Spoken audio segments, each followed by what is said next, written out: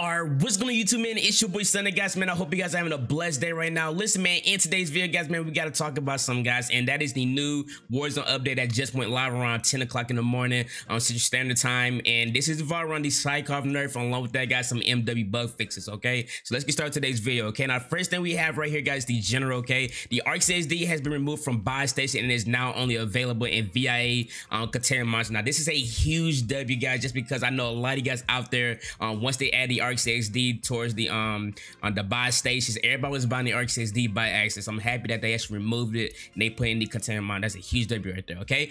They fixed the issue causing players to be unable to equip armor plates after activating certain kill streaks or field upgrades. Huge W. The container protocol missiles will no longer land in the play area. Huge W. The container protocol missiles have had their sound effects volume reduced. Now listen, I'm actually so happy that they did it, guys, just because it could be like 20 people landing at Superstore and you know you're trying to sound horde, but you can't do that just because there's like a loud Amber Alert going on. So that was very, very annoying. I'm actually happy that they fixed that.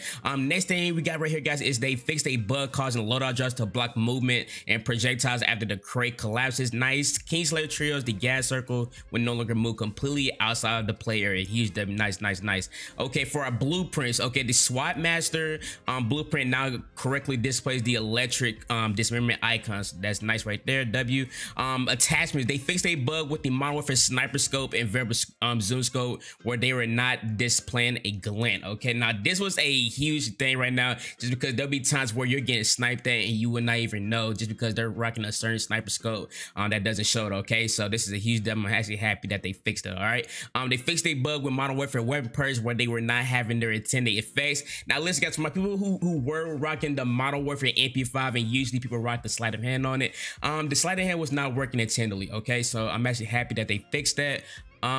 They fixed a bug with the bullseye reticle where it'll be sometimes cause frame rate issues or the disappearance of UI elements. Huge W. I'm glad they fixed that. Now this is where we are here for, guys, the Sorkin. Okay, they pretty much, or the Sykov, what am I talking about? The Sykov got nerfed, guys, okay? So the hit spread got increased. For the akimbo Sykov, guys, the movement speed was reduced by 5%, okay?